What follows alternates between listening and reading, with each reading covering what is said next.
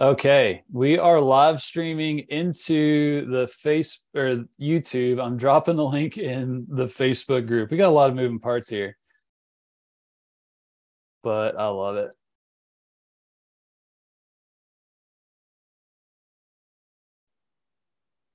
Okay.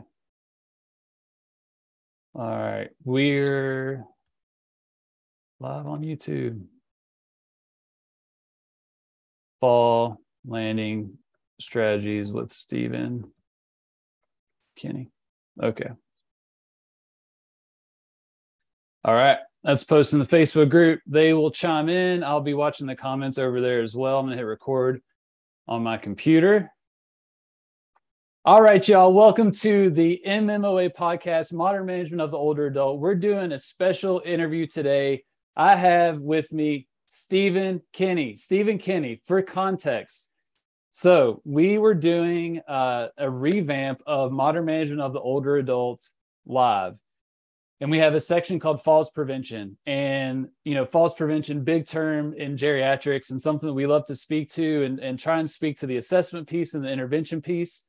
But the more you dive into the literature, the more you realize that we may only be really focusing on one half of that equation. We focus on a lot of the things that happen before a fall or the factors that could contribute to a fall, but we do a miserable job at addressing some of the factors that may happen after someone loses their balance in terms of their reaction strategies, in terms of their ability to safely land and reduce the risk of injury or help them be able to get up from the ground after the event of a potential fall. And so we started to talk about this concept of falls preparedness, and diving into that literature, Stephen Kinney's name came up immediately in terms of a really interesting case study where he talked through some different strategies of teaching a patient how to fall. And from that point on, that just kind of led into another black hole of looking at all of Stephen's references and seeing, oh, this cool interview or article, this one, then reached out to Stephen and just want to thank him for his work. And then if you've been to MMOA Live, we reference that case study a bunch. And you've probably seen Stephen demonstrate some of these videos as well. So that's why we're here. Stephen Kinney, welcome to the podcast. Good to have you on. Thank you for having me. I'm excited to be here. Awesome. So just for a little context of your background, because your bio is really impressive. You got experience in a lot of different settings. You've done research on different things as well. I want to stick to the fall landing strategies for this conversation. What was the origin of you starting to become interested in learning how to fall well, but then also teaching other people how to fall, specifically in the context of rehab? Kind of talk us through that trajectory. So when I was in PT school, one of the things that I started doing was actually doing martial arts for the first time ever in my life. And it was really interesting experience. And I also thought it was kind of cool to learn just another way of moving as I was kind of going through PT school and getting some practical knowledge that way. I really didn't think it would kind of lead into this, but I had a patient when I was at the end of my DPT program, when I was working in the clinic, and thank goodness I had a really cool CI. This was in an inpatient rehab setting. She was really afraid of falling. The patient is afraid of going home by herself. And so I kind of thought about it. I was like, oh, well, I know all these like fall techniques that we do in martial arts. And I know, like, especially in the class after me, there was a woman who was in her early 80s who was in a judo class. And I was like, okay, well, why don't I try and use some of these different strategies and implement it in clinic and kind of make her feel a little bit more, safe going home. So I started using it then. And I kind of went away from it for a little bit early in my career, but I started kind of integrating it back again. And I started using it more and more and looking at the research. And I think it really seemed like a growth opportunity for our patients and things that you're talking about, that we can help prepare people for falls. And because we can't reduce the risk of falls to zero, though we can prepare people for when that fall does happen, because there's at some point falls are going to happen no matter what grade of intervention we did, whether it's like fantastic balance training or gait training or something like that, or even strengthening. So we need to kind of be prepared for that. And that's kind of how this all kind of started for me and has continued to go. Yeah. And that you bring up a good point about, we probably can't reduce that risk to 0% of falling, right? And it makes me think about my own life of I fall. I've had lots of falls within the past couple of weeks, whether it's tripping on a child, a toy, missing a step, whatever. Yeah, I could have reduced my risk to some degree, but when I think about this concept, like my bias definitely leans towards how can older adults use this? How can the people that I serve use this? But in reality, this is not a geriatric topic, right? Like this is something that we all want to be equipped with. So hopefully the listeners, regardless of your age, hopefully you're thinking, do I know how to fall? Can I fall well without, getting an injury or reducing risk? So this is very pertinent stuff. So you mentioned the research of fall landing strategies. If you were to kind of give the 30,000-foot view of what the research is showing, what would you say to someone that may not be used to this topic? Is it beneficial for folks? Is it trainable? Like, will people be able to use these strategies when they do lose their balance? Kind of what are the themes that you're seeing from the research side of things? So yes to all those things. And you even talk about safe fall landing strategies being a lifespan intervention. And I think the research actually supports that as well, because they've looked at safe fall landing strategies for individuals who are elite rugby players, and doing training sessions on teaching them how to fall significantly reduced the risk of injuries, which is a big deal in that population. You'd think an elite athlete wouldn't necessarily get a benefit from this, but it does, but they do. And I think that's really important research. And even younger kids, there's some research saying that maybe the training wouldn't have an effect. But if you look at some of the different subgroup analysis for children who are a little bit less active, there's some significant findings that it can reduce injury for kids who are less active. So there can be, we say it's not a geriatric thing, and it's really not. If you look at the research, it goes from younger individuals all the way to older individuals. And within that geriatric population, which I'm assuming a lot of people are here to talk about that, there is research indicating, yes, it is trainable, and yes, that it can have effects like reducing the risk of falls, improving balance, improving balance confidence, reducing fear of falling. And yeah, we need more high quality research trials, but I think what we have right now is definitely, we see already positive outcomes. And at the very least, it is a safe and feasible intervention, because there's even been research studies done with individuals with osteoporosis and individuals post-stroke. So there's a lot of good stuff out there on this. Yeah. And the safe part, I mean, I think for most clinicians, they think about that immediately. And when you hear training people how to fall, and we think about so many scenarios that we work with and diagnoses where it could lend itself to some repercussions, if you will, but to show that they're safe, that's pretty huge. So for those that may hear the term fall landing strategies and think are still not able to conceptualize like what that actually looks like or what that means, what would be your definition for that, for folks that are not familiar with this whatsoever? So I'm roughly paraphrasing from there's a Moon article. It's a review that kind of shows the pros and cons of different strategies that people use to fall, and which strategies reduce impact forces and also impact velocity. So basically what that was saying is these are strategies that you train someone to do that should reduce the risk of harm that results from falls. And so when we're doing safe fall landing strategies, it's training people how to fall is kind of the simplest way. Okay. And I think that's kind of how I view that. Yeah. Awesome. So I want to dive into some of the practical tips especially for folks that are listening, of what this can look like clinically. So I want you to go back, think about maybe one of the first times that you implemented this in practice. You may, had that particular patient that you're thinking about. What mistakes did you make early on that you learned tremendously from when you were starting to teach people how to fall?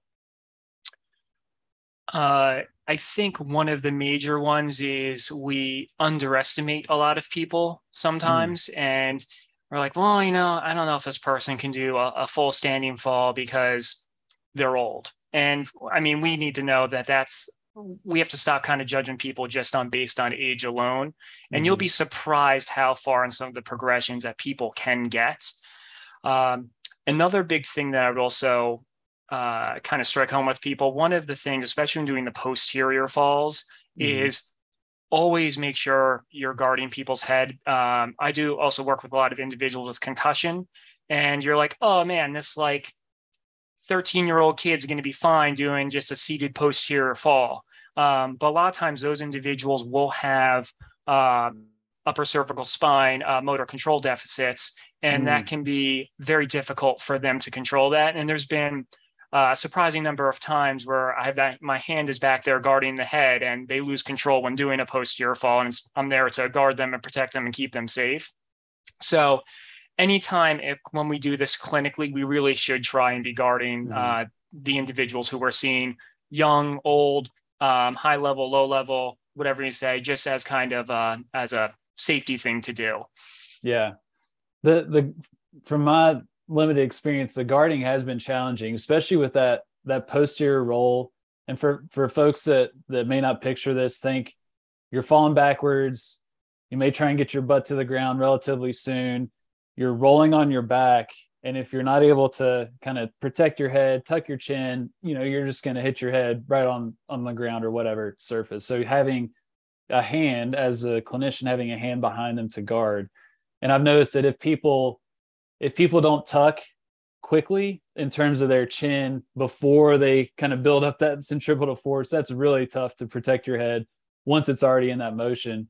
And then while you're down there, and Julie Brower, she teaches with MOA, and this has happened to her. There's a funny video clip that we have where she's so focused on the head that she forgets where the feet are going, to where she almost gets kicked right in the head because she's not paying attention to where the feet are. So the guarding can be really challenging. When you were starting, what was your setup? Like, what mats did you have? Did you go to grass? Like, what was the setup like? So when I first started, it would be more, I would have people kind of seated on like kind of a large high-low mat. And I would, I started from there. And then I would also do kind of the anterior block falls from typically like a quadruped position or a kneeling position, depending on the ability of the patient. A little bit later on, I started adding, there's a study by Arnold where they actually do the anterior block fall progression in a different way, where they start, rather than like in tall kneeling or quadruped, you start in standing, like doing it against the wall, and then you do it against the counter, and then you get progressively lower. So there's kind of two different ways to do that progression, which I like, because sometimes that standing progression, people tolerate that a little bit better. So I think that's a good alternate strategy for people to use. That's interesting. And that's much less intimidating, I could see, for folks, a little more in control. So in terms of, you have the high-low tables, a convenient tape or wall, and any other things that you think folks should have if they're going to try this stuff in the clinic? I think a bonus thing to have would be a mat. And I've had to work in a lot of clinics where I don't necessarily have like a floor mat, because in order for you to do, if you're going to try and do kind of sideways falls, you're really going to need a lot of space with that. And you really need to have a mat on the ground. It's very hard to do. Even if you have a very big high-low table, I really don't love the idea of doing it up there, because you have to kind of take up so much real estate and you're on an elevated surface. So that would be a really nice thing to do. But not every clinic has a lot of open space to put a mat down. And I think you can do it without. You're going to be limited in the interventions that you can provide. Yeah. Do you have a preference in mats? Because we, in MOA Live, we'll do a lab, about an hour and a half long, where we'll do some different strategies. And we've had mats, kind of the old school, relatively thin, kind of trifold gym mats. We've had bouldering mats, like the rock climbers would take out to boulder. Do you have any preference, one better than the other? What's your take on that? I think either of those could be options. We just have to work with what we got sometimes, and depending on the for that one, it's hard to necessarily get people from a standing position, as many people from a standing position doing a lateral fall. Mm-hmm. So I think either of those could work. I really would caution people against using like a yoga mat, because generally speaking, a yoga mat's not going to have enough padding for most people. So I think that's probably the one thing I would avoid with people is I would say those kind of the trifold mats is okay, but if you have a softer surface, even better. And that might allow you to be able to do more of these interventions with people who would otherwise not be able to do it. So it gives you more options and possibilities. Yeah, that's a good point. I think folks that are in clinics, you may have some options. A lot of CrossFit boxes as well. They'll have, not all of them, but a good bit will have these really, they're about, I would say about 5 to 6 feet tall and big rolls that will just roll out. And they're usually a couple inches thick that they'll use for different gymnastic stuff and handstand stuff and handstand push-ups and whatnot. And that can be a good pad as well. For table use, and I've learned this the hard way, especially with some of those high-low tables, especially the big mat tables, check underneath, folks, because if you may have a relatively cheap table that's made of this MDF board, and you may have, maybe a 2x4 support all the way around, or maybe even a smaller support, and the support down the middle may not be enough to withstand someone falling on it. So we've seen a lot of really sturdy tables that have good supports that will have kind of a cross member, another 2x4 kind of drilled in, and seen a lot that are just big open space, nothing but MDF board underneath that. It's relatively easy to split especially if you're doing like a full standing fall or something along those lines. So the equipment is huge. I was also going to say, if you're using a high-low table with that has a head to it where the head can go up and down, put the head down. Because you don't want to do. It sounds obvious, but sometimes it's not obvious to some people. So I would definitely recommend doing that. Yeah. And for folks that are listening or thinking, what are these guys talking about? What does this look like? Make sure you check the link in the show notes, because it'll send you to Steven's case study that has all kinds of videos demonstrating how you would progress and how you would scale these different movements. Awesome. Well, we had a few MMA member questions that I think a lot of us have when we go to apply some of this stuff. So I'd love to run through that and just get your thoughts on it. The first one, I think this is a big one for a lot of folks. Anna said, would you teach fall landing strategies to all your patients? AKA, and this is something I think about a lot, like who are these strategies good for in the context of a busy outpatient clinic where someone comes to you for low back pain, for example? Just thinking about some of these different scenarios where people have limited time. Folks may have come to them for different reasons other than learning how to fall. That's usually not a primary driver in PT. How do you think about implementing these strategies in those types of situations? So I think it can be incorporated for even because some of the cases you just described right there, that individual who has low back pain, a lot of those individuals will have benefit from different motor control activities, or even if you're past that kind of pain modulation stage and you're ready to do a lot more appropriate loading with that individual, you could use this as a different type of motor control intervention or strengthening strategy for them doing that. I kind of talked about a little bit before, but for those individuals with cervical motor control, rather than just doing like you get that progression of like the posterior leans where you're trying to work on that deep neck and flexor musculature, you can also go into a posterior fall with that. For vestibular patients, a lot of times if we're doing habituation type exercises, or we want to make sure that the symptoms are going to remain where they are, I do this as a kind of a challenge to make them feel more confident and more stable with where they're at with their symptoms, because they're like, I don't know if this is going to come back. What if I turn the wrong way? And you have them do like a full standing posterior fall, they're going to feel good about it. Specifically, I think the question is probably looking a little bit more for the indications for a geriatric population. And I think you can do this with the majority, potentially all of your patients too. If you kind of think about safe fall landing as a spectrum of interventions, you don't need to go through the whole progression with everyone. You can stop wherever you want. And it could be as simple as doing a rapid stepping strategy. I think I consider that a safe fall landing strategy, as well as if you're like another, like could be like a wall push up, or even a ball toss, a quick ball toss to work on reaction time. Yeah. If you could do that, probably with a lot of your adults who you think are at risk of falling, that could be an appropriate intervention. So I do think it works for a lot of different people. Yeah, that's a good point of when you're saying fall laying strategy, that is not falling from standing. It's so modifiable. We can adjust the range of motion to almost anybody. So that was really helpful. I think a lot of folks that's the biggest concern, and that I think that will give a lot of folks confidence to try some variation. And once again, check out that article if you want ideas, because I know it can be difficult to conceptualize while we're talking about it. Jeff Musgrave, he teaches with MOA. He said research-based landing strategies for falling from chair height. I think it's a really good question of are there different methods when, we're not full standing, where we're at chair height, maybe trying to do some type of transfer? Are there strategies to help in those scenarios? Yes. And I think this is also a good point in time too, because it depends on the type of chair that you're in, the safe fall strategy you would use. And it also depends on the individual who's in front of you.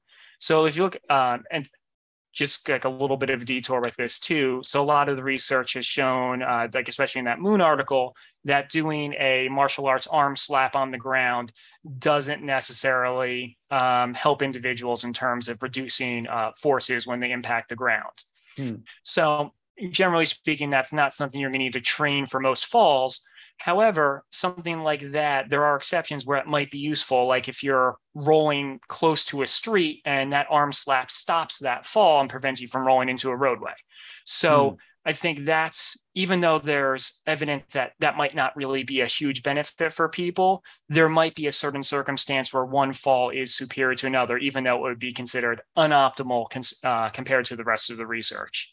So the reason why that's important for this case is if you have someone who's very mobile in a wheelchair that it's very easy to do like a wheelie on, you actually need to be worried about the cervical control for a posterior fall, compared to an individual who's in a very stable wheelchair where you really can't do a wheelie. And then maybe you're going to work more on kind of those anterior falls for that individual. I would say what's most important if they're doing an anterior fall, you really want to try and make sure they land kind of with a bent elbow position. That would be important, especially if the circumstances allow it, is to kind of fall right along the surface of kind of those forearms, like kind of to increase and dissipate the forces over that whole surface area. There might be a scenario where that might be a little bit different. Like if you're on uneven terrain, like I run a lot, and if I have anterior fall, I really don't want to land like this, because if there's roots and I land on a root, that's going to be all the force kind of going to one part of my forearm. So then the hands are actually a better way to fall on that, even though it would put me at an increased risk for falling an outstretched hand type injury. So there are different variations, but I would really start with like the bent elbow anterior fall if this is a traditional wheelchair that I'm thinking of. Yeah. With your running example of going with your hands and not necessarily your forearms, are you still quickly, flexing, bending the elbows, allowing your arms to kind of take that force, even if your hands are hitting first? I think that there's some degree of flexion in my arms and doing it. It's not like I'm locked out straight like that. Because I think I'm controlling descent to the ground typically more often than that. That's good. I think when you describe like some of the different scenarios of a chair height fall, there are some principles that you teach someone standing from full standing too, which is cool to think about how these things translate.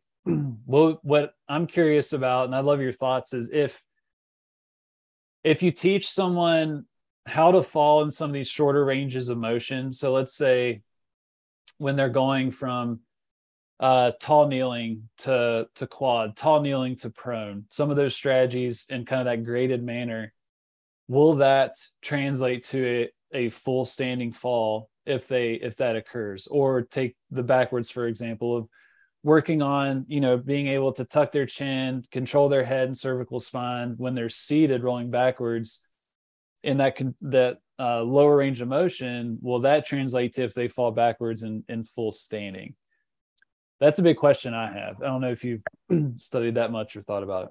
Yeah, I think the answer is a hard maybe on that, because if you look at some of the work that has been done with the Nijmegen Fall program, which is this is a group in the Netherlands that have looked a lot on, it's a multimodal program, but it does include safe fall landing strategies.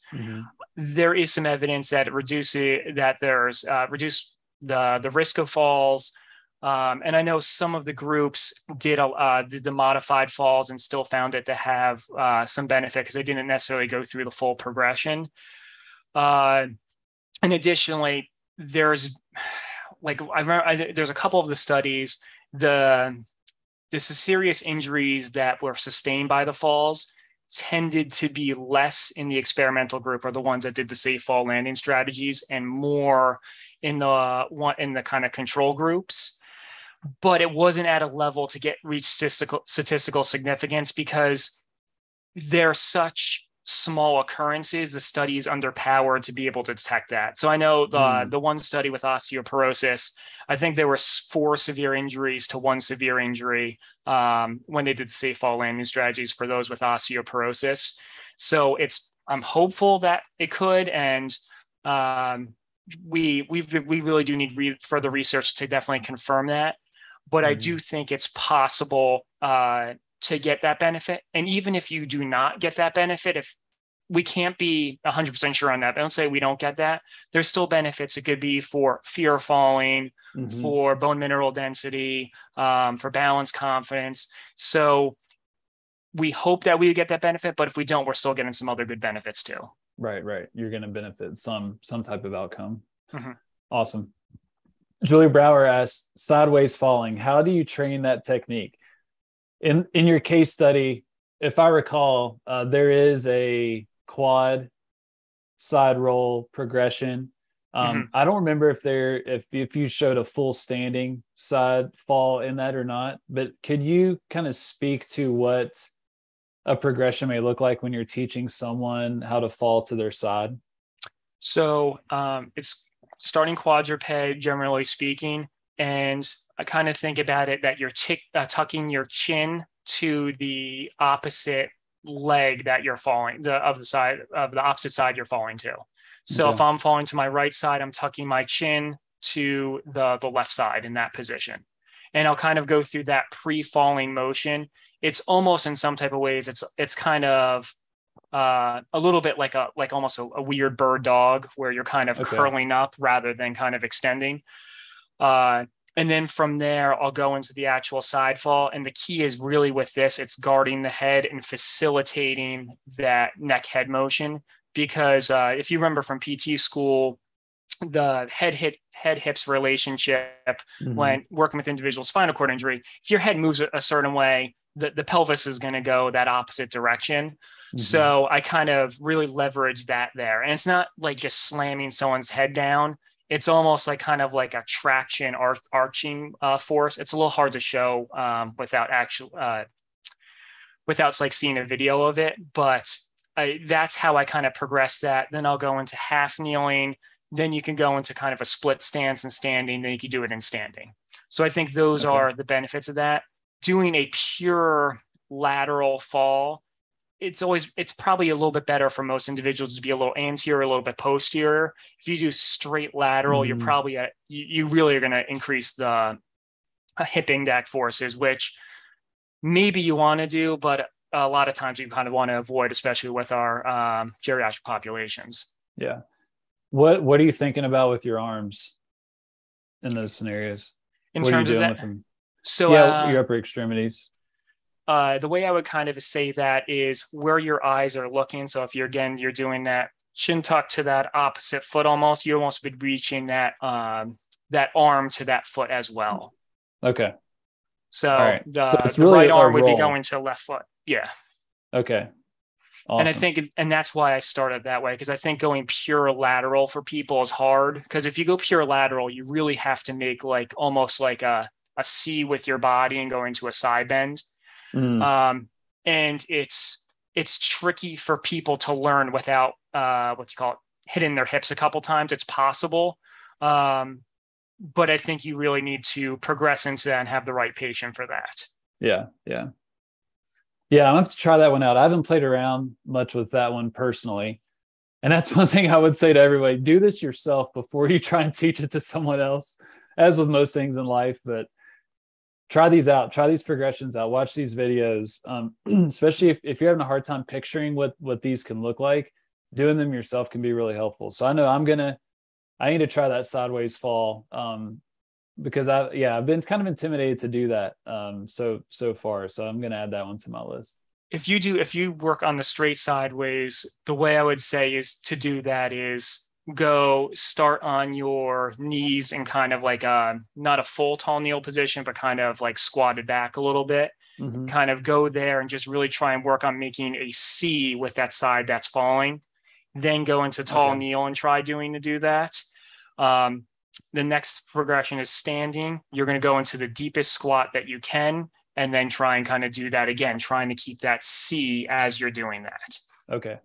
Awesome. And then what can help out with that too is if you kick out your leg. So as you're dropping into that deep squat, if you kick out the leg of the side you're falling to, that might make it a little bit easier for you to do it as well. Okay. Awesome. Well, I want to make sure everyone's aware of a cool learning opportunity because this topic is fascinating to me. I know it's fascinating for a lot of the listeners. And you're doing a pre-con at CSM this year. Could you share more information on that? What people should expect, how they can sign up? Yeah, so we're excited that we are accepted by the Geriatric Academy to do a pre-conference course there. So it's going to be an 8-hour course. It's going to be very interactive in terms of labs, also discussions as well too, because I know there's a lot of questions that people have and kind of trying to figure out how it fits into your caseload. So there are going to be a lot of like case studies and practical applications where we can work in how we're going to make this work for you. So when you go back to clinic on Monday morning, that you can apply all of this. So we're really excited about that. We're going to go through a lot of the falls that we kind of show in that PTJ article, but the rationales behind the contraindications really build off the conversation. And I know a lot of people want to see the research on this because they're still a little iffy on it. And even if you show them the like 1 or 2 pieces of the research, they're like, I still want more. And there's a fair amount of research in there that we didn't even cover today in terms of the benefits of this. So this is going to be February 22nd at APTA Combined Sections meeting. I believe that's Wednesday. So if you can sign up at the APTA CSM website. There's more information on there. Well, and I know I shared the links with you as well. So hopefully you can have access to that. Yeah, we'll put those links in the show notes for sure. Well, awesome. Yeah, that's going to be one heck of a time. I cannot wait to see the videos from this. A room full of people falling in a controlled manner to the ground is going to be awesome. If folks have questions for you, want to reach out, is there a preferred social media channel that you want people to look at? I probably am a little bit more responsive to Twitter. But Instagram, I have you can reach me there too. So on Instagram, I'm Stephen Kinney PT, and on Twitter I'm Stephen_Kinney PT. So I'm generally pretty responsive to that. It might not be like right in that moment, but I'll definitely try and respond to anyone who has questions. People can wait. They can wait. That's and for folks listening, that's StevenKinneypt. That's his Instagram handle there. Awesome. Well, thank you for chatting. This is super helpful. Everyone, links to the articles are going to be in the show notes. The pre-con, Steven's social media accounts as well. Be sure to reach out to him. Check out that PTJ case study. Really helpful read and really good videos. But thanks, man. Thanks for putting this information out here. It's needed.